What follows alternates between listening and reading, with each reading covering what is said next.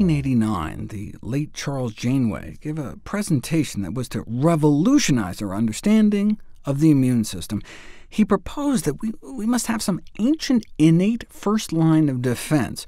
We knew about vaccination for centuries, how our bodies can learn from past infections, but he figured that's not good enough. Our body must have evolved some way to recognize foreign invaders the first time they invade. He proposed that the way our immune cells discriminate between self and non-self, our own cells versus invading microbes, may arise from pattern recognition receptors.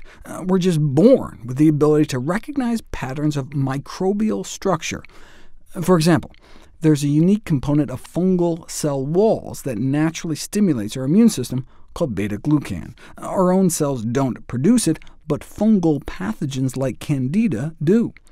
Candida is a type of yeast that can cause serious blood infections, so it's a good idea our immune system recognizes it right off the bat. So yeah, you could stimulate your immune system injecting Candida into your veins, but then you might also die. Luckily for us, non-disease-causing yeasts, like Saccharomyces cerevisiae, which is what baker's yeast is, and brewer's yeast, and nutritional yeast, also have that same molecular signature, that beta-glucan. So the drug industry is all excited about capitalizing on this powerful immunostimulatory response to develop new anti-infection, anti-cancer therapies. But does it have to be injected into the vein? What happens if you just eat some nutritional yeast? Our digestive tract is our largest point of contact with the outside world, more surface area exposed than our lungs and skin put together. And so not surprisingly, most of our immune cells are concentrated along our intestinal wall.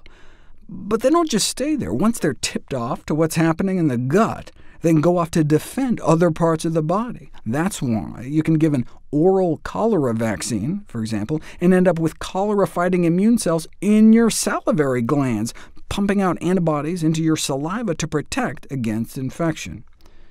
So what if we sprinkled some nutritional yeast on our kids' popcorn for a snack? Might that help marshal defenses throughout their bodies? Adults tend to just get a few colds a year, but the average school child can come down with a cold every other month.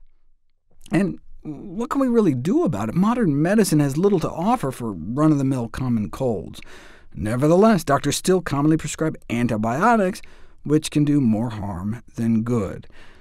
Clearly, there's a need for effective, safe, and inexpensive treatments, and beta-glucan may be just the right solution.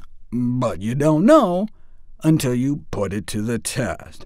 So researchers performed a randomized, double-blind, placebo-controlled trial of about a half a teaspoon of nutritional yeast worth of beta-glucan in children who suffered from repeated respiratory infections, and after a month found a significant increase in salivary lysozyme levels compared to control. Lysozyme is an important protective immune component of our eyes, nose, and mouth, but a larger follow-up study reported the opposite findings, an apparent drop in salivary lysozyme levels. Though the researchers claimed that this was accompanied by pronounced improvements in general physical health, no data is given. But the only reason we care about the lysozyme levels, though, is we were hoping it would result in fewer infections, but that had never been directly studied until now. The title kind of gives it away, but basically a randomized, double-blind, placebo-controlled trial was performed to see if just a dusting of nutritional yeast worth of beta-glucan a day could reduce the number of episodes of common childhood illnesses. During the 12-week course of the study, 85% of children in the placebo group experienced one or more episodes of infectious illness. Here it is graphically. 85% got ill in the sugar pill group, but just taking like an eighth of a teaspoon of nutritional yeast worth of beta-glucans, or even just a 16th of a teaspoon's worth, appeared to cut illness rates in half. And those on the yeast that did come down with a cold only suffered for about 3 days, compared to more than 9 days in the placebo group.